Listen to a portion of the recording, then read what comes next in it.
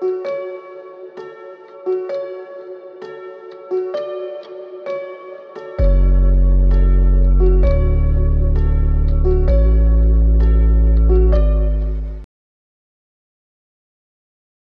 and welcome to Blood's RPG Review, where I give my thoughts on role-playing games, card games and board games.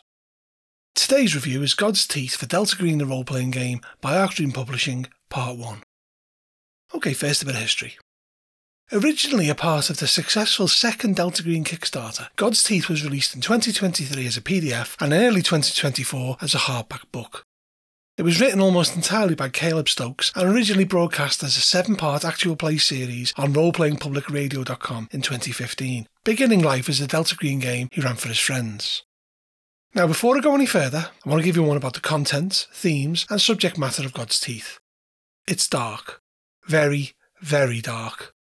Think how dark you imagine it could be and, yes, God's Teeth goes there. Be a friend to your players and don't hit them with this campaign without fair warning.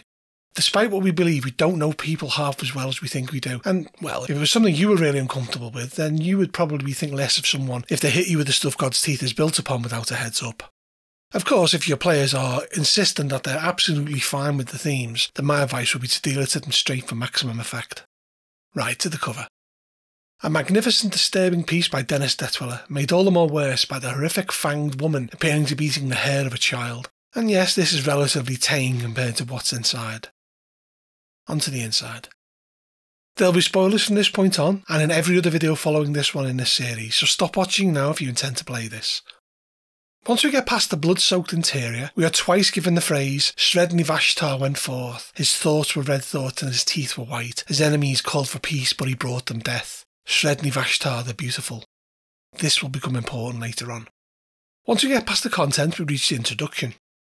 It tells us that God's Teeth follows the evolution of Delta Green from the early 21st century under the influence of a horrifying unnatural power. It's in 4 parts, Go Forth, Red Thoughts, White Teeth and the Hidden God, and follows how this power claims a handful of agents, using them to prey on other unnatural threats, sharpening them into perfect teeth for its feeding through violence and trauma, and it spans 20 years. Go Forth takes place in 2001 with a group of characters that are not full Delta Green agents. The splintering of Delta Green has the future agents forge a timeline of mistake and bitter choices. They are marked as teeth by an ever-hungering cosmic entity, and it mentions that it could be a transition point from a 1990s campaign. The long years is an in-between section where they are recruited as full agents by the program in the post-9/11 state. Due to the influence of this cosmic terror, they begin being able to sense unnatural energies and become drawn to unnatural horrors, cursed to feed their god with death. Red Thoughts is set in 2016, and the repercussions of the events of Go Forth come into public awareness, with the agents being told to make them vanish, and they begin gradually realising that they've been touched by something from beyond. White Teeth sees the horrors of Go Forth hidden again, and the agents see those that have survived these horrors becoming monsters themselves. The teeth are being sharpened by murderous youths as the agents begin to understand what it is that they have become. The Spiral is another in-between section from 2016 to 2020, and new agents may join the program and be marked as teeth. Terrors begin converging on the agents, and they find the influence of the entity beginning to grow. A tip from the FBI brings forward another threat from the past. The Hidden God, also set in 2020, has the world embracing the plague and the agents following the consequences of their actions, confronting the cost of intervention and having encounters with impossible enemies, finally succumbing to the force that mark them. At the bottom of the page we have a Be Warned box out that warns about the content of God's Teeth, and after this we move on to the God that feeds. Here it tells us that an entity of near omniscient force has taken an interest in the agents, one that holds them in servitude and has the meaning of their life to exist as a tool, as teeth, feeding on natural expressions of power and moving from state to state, reality to unreality, form to entropy. It uses the agents as an intention to manipulate them for its unending hunger to hunt and destroy. It's held humanity as thralls many times, always present though invisible, except to those that are its teeth. It was worshipped by a cult around 5,000 years ago as the ferocious Bast, but the hunger of the god consumed its own cult and it withdrew. Bast became less ferocious and became a protector against evil spirits and diseases. A figurative domestic counterpart to Sekhmet, Bast became the goddess of healing and house cats. The name Bast is used for the force at work here that sharpens the agents like weapons and has them seeking out unnatural power. This power is its prey that sustains it. It's alleged that the Earth's gods of myth hide in the land of dreams, severed from humanity, though if they do hide there, it's with good reason. Bast moulds destiny to fulfill its hunger, causing animals and humans to achieve its unknowable goals, though they normally have no idea that they are serving this power. The manipulation of causality manifests in tiny ways that cause odd synchronicities. These are highlighted throughout the campaign. Bast's attention waxes and wanes, and this may have gaps of years before becoming intense and active, without explanation, with synchronicity building around them. One of the themes of God's Teeth is that of agency and fatalism. Their lives are sharpened by the unnatural power that has come to influence them, which in turn brings the watchful eyes of Delta Green upon them. They are viewed by all as tools that are to be used until no longer of use and then discarded, and the heroism of the agents stems from their struggle against this control, with their revelation being that even the act of resistance serves this nameless entity. We then go into discussion on fatalist horror. Many tools are provided for handlers to reveal Bast's intentions, with synchronicities throughout, all showing what is planned. Becoming one of the Teeth, though a curse of predestination, is not prescriptive for players. They may feel helpless, and the idea of this campaign is to explore their struggle that their destiny is already written, and a consistent portrayal of Bast helps keep the horror within the game. One facet of that is cosmic patience. Bast is infinite, and the manipulation of the agent's life before Earth formed, and disappearing at times to the point where they falsely believe they are in control. They are not. Another is a predatory motif. The synchronicities of Bast should guide handlers into creating their own signs. Humans' limited senses see Bast's hunger as that of animal savagery, though the Force's hunger seeks the unnatural. Bast speaks to its teeth via infinite simulation, changing reality toward the probability whereby it has greater unnatural consumption, though this may be inexplicable to the agents. In addition to this, there is no escape for the agents to choose anything outside the influence of Bast, or they would have chose to not be Teeth. When they come to this realisation, it funnels their lives towards a deeper purpose. The humans are essentially animals trapped in a cage of intersecting histories, something they are forced to accept. Any indications of cosmic conspiracy are too infrequent, personal and easily dismissed to be important, and only those of impossible coincidence over their lifetime can help them understand their purpose. We're also given some general guidelines. It's important to know if your players are able and willing to engage with the terror of fatalism, or else this campaign just may not be for them. The illusion of freedom is important to focus on from time to time, and is a matter of scale. The players may become frustrated at the helplessness their characters find themselves in. It's also important to move quickly to move them on from cycles of existential angst. More mundane duties should be focused on, such as that of Bonds and Delta Green. The immediacy of their actual life should reduce group paralysis. It also mentions that when they are having discussions to debate plans and theories, that they should be encouraged to do it in character, showing the emotions of the agents in these time periods. It's also important that the handler reiterates the clues, and that they should be generous with this. There is a small box out here called The Price, the Marks of Bast, where it stresses that Bast's manipulation of causality will eventually physically mark those who serve as its teeth, and that they may be recognised by the faithful. The next section is called New Teeth. It points out that those chosen of Bast are not immune to its hunger. After all, teeth break, and in this instance, new ones grow to replace them. New teeth should be members of the programme. It suggests using the following system to replace agents that fall in the line of duty. The first phase is the bureaucratic phase, moles. Essentially, at any point during the first part of the scenario, go forth, the events that transpire could give Delta Green plenty of reasons to focus on the agents. It is, after all, simultaneously suspicious, fearful and covetous. Replacement agents should be assigned as consultants to help the teeth in their investigations, while privately they've been informed that they are to spy on the agents and report suspicious behaviour back up the command chain. Should more than one be assigned, they are to spy not only on the teeth, but on each other too, to make sure that they don't turn. What the programme finds disturbing is never filtered back down the chain. They can only report back what the teeth choose to reveal to them, or what they can put together through observation and uncanny coincidence. The obscuring of the surveillance helps the programme mould the function of the spies. Should the teeth keep everything a secret, then the activity of the outlaws in Go Forth is enough for them to be monitored closely, and if it is revealed that they have supernatural powers, then the function of the spies changes to be somewhat more like test subjects. The second phase is syncretic phase, teeth. Moles should be played out until it stops being interesting, and then scar them with the mark of Bast. Reality serves Bast with regard to the original teeth, and the newcomer has been drawn in. They serve Bast, not the programme. They've always served the god.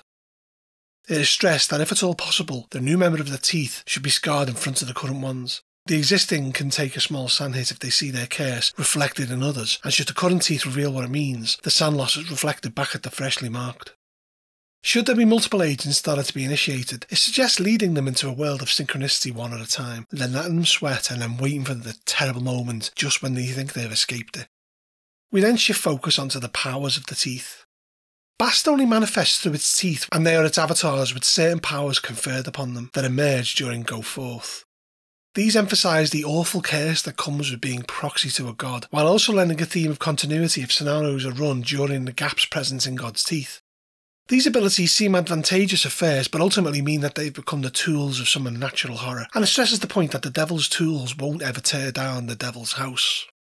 The first ability they have is that of scent. They can smell people and places that are infected with the unnatural, and it can cost them san if the handler deems it so, who also decides whether it manifests, though it is encouraged to allow agents to come up with their own reasons.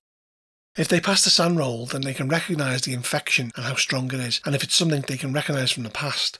This shifts between meaty and nauseating, and it can't detect those exposed to only Bast, though it emanates from the chosen of Bast if they've had other unnatural contact.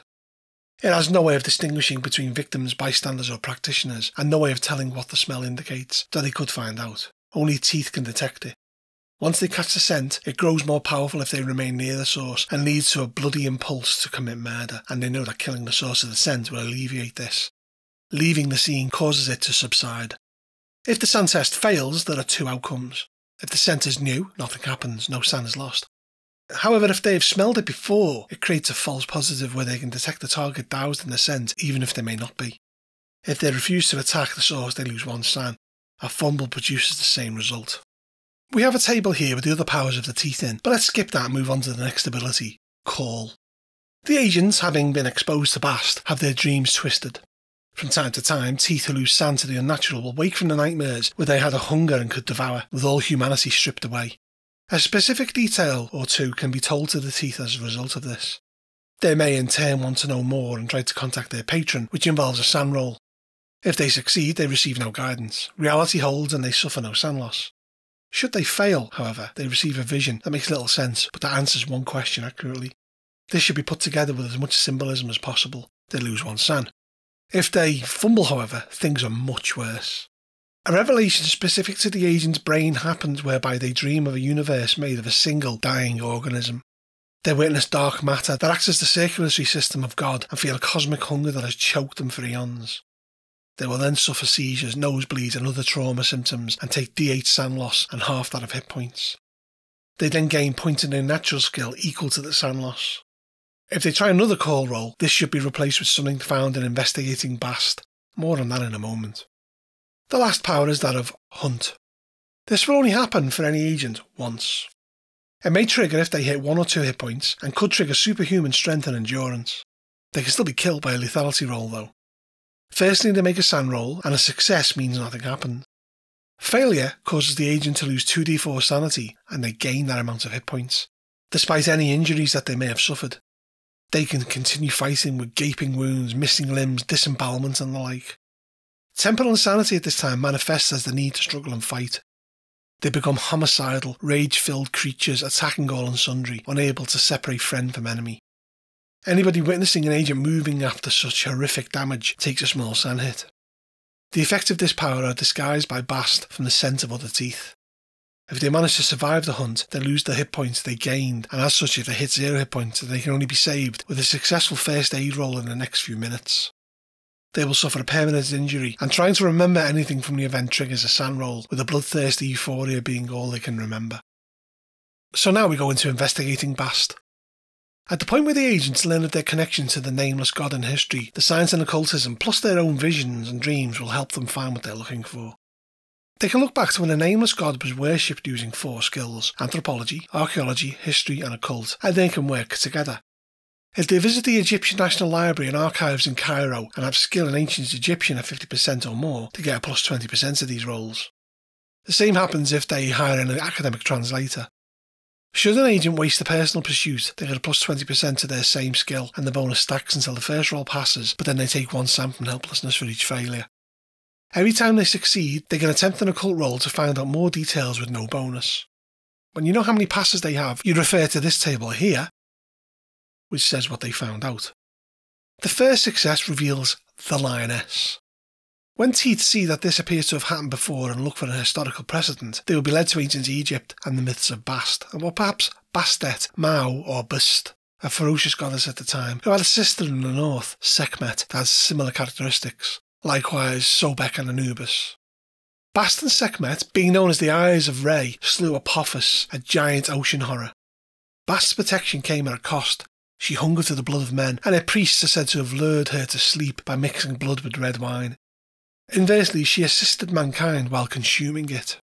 The occult bonus will flag that the battle with Apophis is a reflection not of order opposing chaos, but of predator devouring prey. The second success reveals the Black Rites. The agents can find records at Memphis and Bubastis of the works of Professor Enoch Bowen. Bad translations of the Al-Azif by Abd al-Hazred, where he relates accounts of Bast and Sekhmet, and discredited etchings from the walls of a long-destroyed tomb in southern Gebel Dosha. These Black Rites started in southern Egypt before 3000 BC and was codified religious abuse of children, magic and torture. Bast's priests used orphans or snatched children to enact the mysteries of their cult on, and they were kept in a state of prolonged pain and kept prelingual. The pain of the victims called out to Bast, who sent warriors known as her Teeth to avenge the children. Priests of Bast would gladly lay down their lives by offering their blood to make drunk Bast, to refrain her from consuming the world. The Teeth sought out new prey, dying in a helpless war against the unnatural. Those that survived became the next generation of sorcerer priests. The occult bonus reveals ferals. Bast's worship has occasionally been associated with that strange behaviour of animals and children, with it not being clear as to whether she finds any distinction between them. We have a box out here called Unnatural Revelations. It discusses that the agents needing to delve into the area of forbidden knowledge to understand the force that is controlling their lives, which goes deeper than human conceptions of history. Important realisations can be pieced together by the Teeth. With each successful roll into the worship of Bast, they can try an unnatural roll with a plus 20% after the second worship success, or plus 40% with the third. Any agent that uncovers the complete origins of Bast realises all of the below at once like a wave of sanity destruction. The first success makes them understand that humanity's sciences are a pathetic attempt to understand an unnatural hunger within the cosmos. They gain plus 1% unnatural and lose 1 san. The second test can be made with the same modifier. The second success hits them with the revelation that this hunger has an intent. It's a nameless god that feeds on death, with a desire to prey upon entities that have found methods of cheating death, and that it chooses servants to manipulate as proxies in the hunt. Again, they take the same san hit and unnatural gain as above, as well as being allowed another unnatural test at plus 20%. The third success reveals that this nameless entity created and shaped the death of the universe itself. Reality disgorged by Azathoth and life sparked by Shub-Niggurath feed the nameless god, with its servants supplying its favourite sustenance while slowly becoming the prey itself. The agent loses D8 san and gains plus 4% unnatural. And then we move on to the third success, the taming of Bast. Continuing on this quest of discovery about Bast needs some deviant interpretation of history. They can find out about a stone that commemorates the Second Dynasty civil war that killed 47,000 rebels of the pharaoh Khafre in the writings of Enoch Bowen. Certain fringe historians think of this death count as literal and support Bowen's claim that the true cause of the battle was the pharaoh's advisor, Nephren-Ka. The draft document alludes to Bast's fanatical Teeth that were killed and afterwards through advising Khafre's son, Djoser, and then as the Black Pharaoh, Nephren-Ka led a purge of the sects of Bast and altered historical records of them. The cult moved north to Bubastis, with Bast transforming into a goddess of domesticity, fertility and revelry. The lion became a domesticated house cat.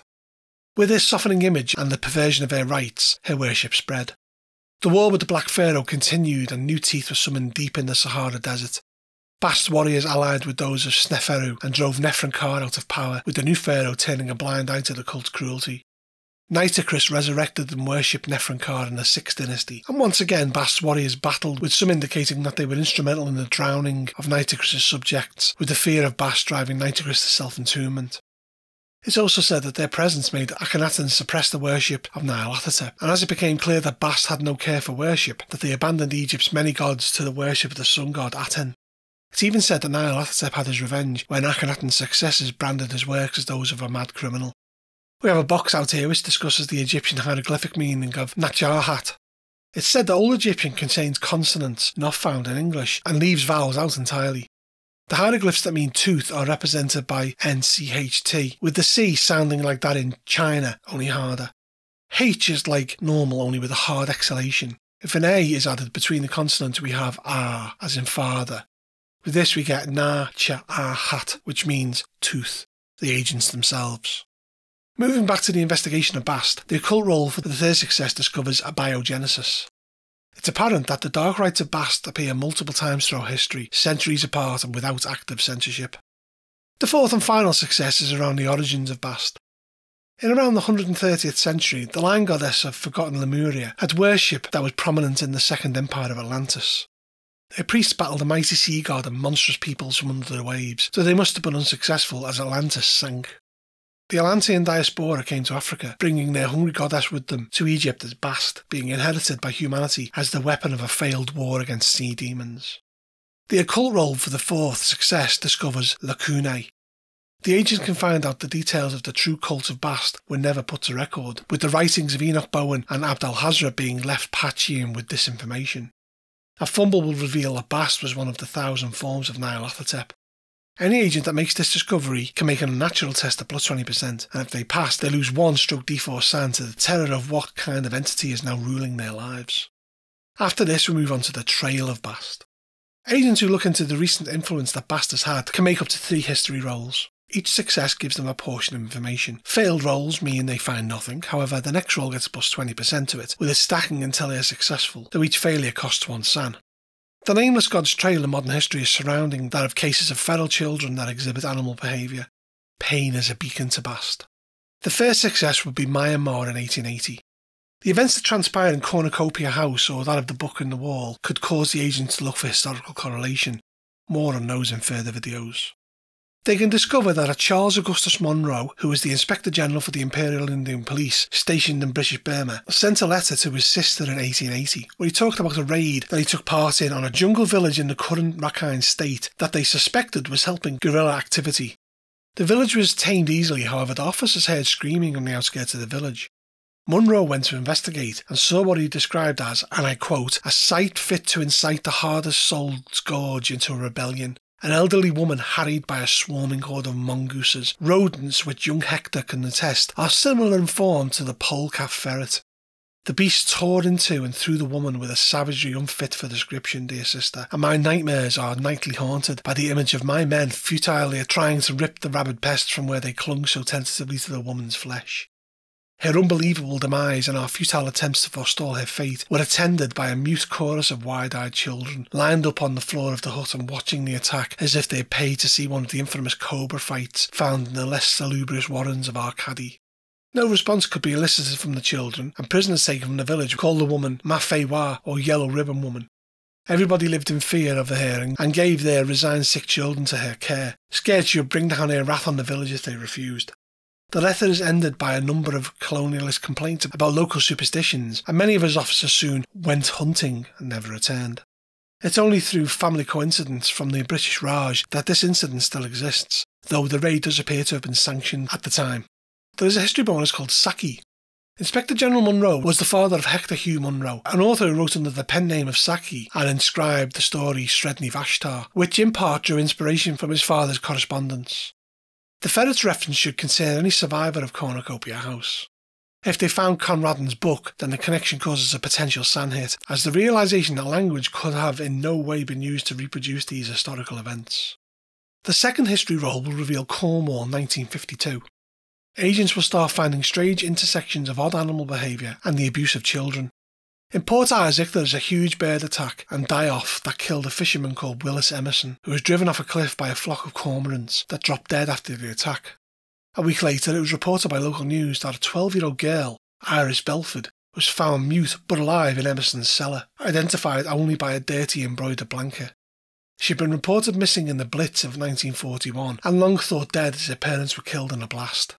Emerson was a known lifelong bachelor who came from Britchester in 1944. An unnamed constable who discovered Iris was reported to travel to London reunited with the surviving family members, though no record of them arriving is available. If a bonus bureaucracy roll is made, they discover Provost. It can be found that the Belford family never received Iris, and that Constable Donald Provost, her escort, was reported missing by his wife. If the provosts are contacted now, a lot has been forgotten, though a descendant of Melanie Hagen, formerly provost, can remember a detail her grandmother used to say about her husband. Before he left, he told her, "The birds in the sky done their duty, and now I must do mine." She never saw him again. The final success reveals Kenya, 1987. A village near Kenya's border, Dusasaso, was wiped out by thousands of baboons. By the time the army responded, the village was discovered abandoned, the populace torn from limb to limb. Extreme drought was given as a reason, though worse conditions had been seen before without such an incident. Witness accounts buried in records offices in Nairobi have, however, a different version of the story. Survivors claim that a few soldiers from the Sudanese People's Liberation Movement, or SPLM, fleeing the Second Sudanese Civil War. The men only paused there momentarily, wanting to desperately move on and warning of the Beast Child. The baboons attacked that night, with a fleeing journalist reporting seeing a naked boy leading them. Some Kenyan soldiers were dispatched to look into it, worried about an SPLM incursion, but most returned empty-handed. Some never checked back in and were branded as deserters. The SPLM report was dismissed as a clever lies to engage a quicker military response than would have happened with a natural disaster. A bonus science roll reveals fauna. The realisation will come to them that humans are in fact just animals, and if Bast can control the entire animal kingdom, that will include children and the agents themselves. An agent that realises that adulthood protects them from understanding and not control takes a sandhit from helplessness. The next section is called the physics of Bast. Any agent with 50% or more in science can research the effect that Bast has upon probability on the subatomic level. It would of course require arrangement to use Switzerland's Large Hadron Collider, which needs a bureaucracy test and a wait of 46 months, though please bear in mind that it is closed between 2019 and 2022. If and when access is granted, it will need a series of science-physics tests. If the agent or an assistant does a mathematics test before each test, then the agent will gain plus 20%, with each further mathematics test success revealing deeper revelations. The first success will reveal the Bast particle. It will be hypothesised that a subatomic particle exists in higher dimensions, as suggested by string theory, and the researcher can call this particle what they want, but it is called the Bast particle here for convenience. Changes to the particle can cause other particles to change as a result. The implications of this, should the researchers choose to publish them, would cause the field of quantum physics to flare for a time, but only as a normal hypothesis. If Bast's teeth conduct this testing, they gain plus 1% in unnatural and lose 1 SAN based on their own experiences. Should the mathematics roll be made, they will discover Heisenberg. The collapse of wave probabilistic functions due to the Bast particle can be reproduced in the work of other physicists, though the results are slightly different when being performed by the agent. Even when they observe it, the waveforms will collapse, though this should not be possible. The mathematical deviations are tiny, and yet there is evidence that indicate that physics acts in an abnormal manner around the teeth. They gain plus 1% unnatural and lose another SAN. The second success is around quantum engineering.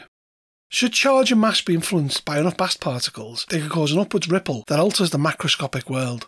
Even though the laws of entropy limit these changes, it has quite profound implications.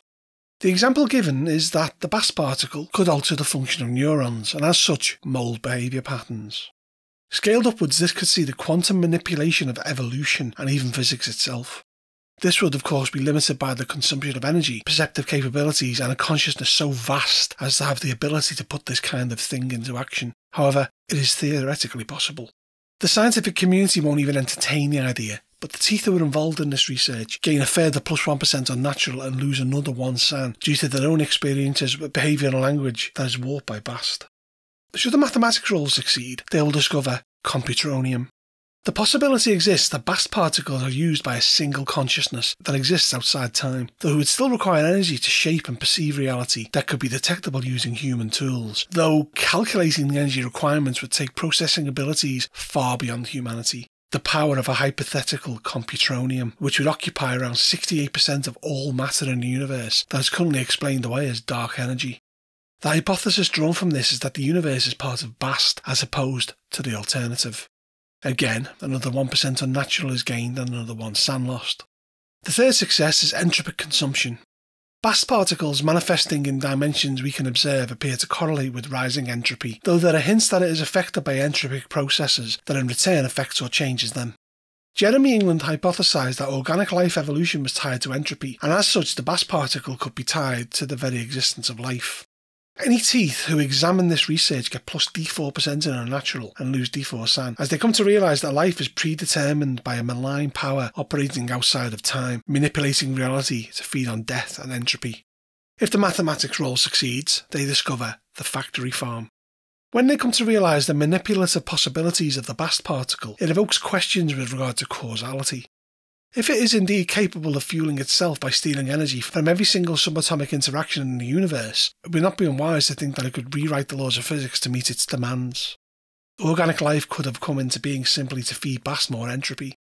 The universe is Bast's factory farm. They gain another D4% of the unnatural and lose another D4 san. Should further studies be conducted and they are one of the teeth, they can attempt a science physics or science mathematics roll. Failure gains plus 1% unnatural and 1 san loss, and success gains D4 unnatural and D4 san loss. Should an agent be driven into breaking point during any stage of the Bast particle research, they gain an obsessive disorder that compels them to continue. Using a home pursuit for anything else needs a successful san roll.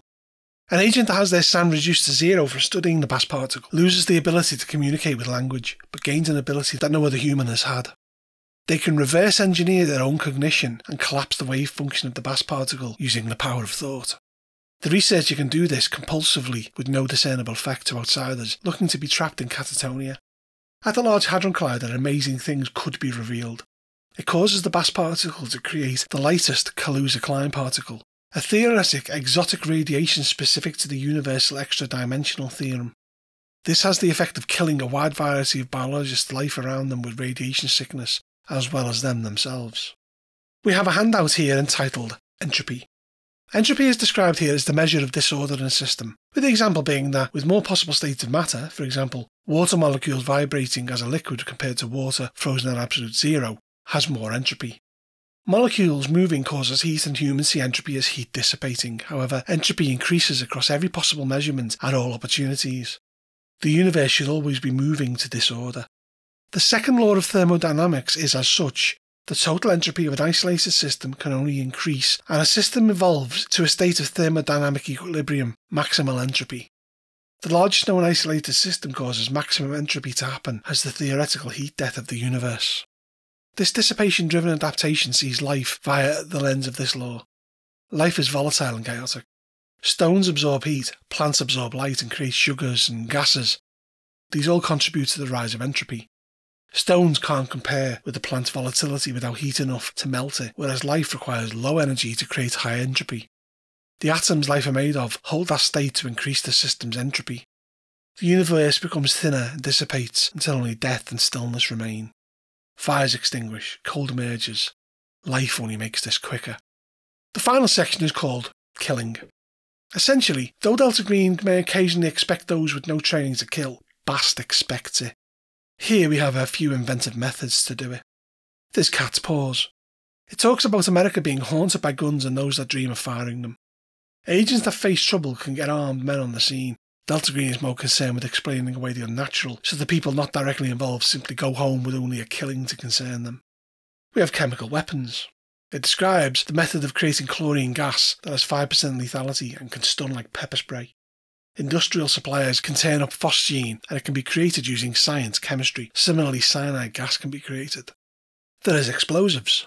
It gives an easy way to create explosives and mentions that a little demolition skill can go a long way. Fire is next. Being trapped in a burning building causes 2d6 damage per turn, and an enhanced blaze can inflict lethality 10%, with demolitions or forensics being able to hide this.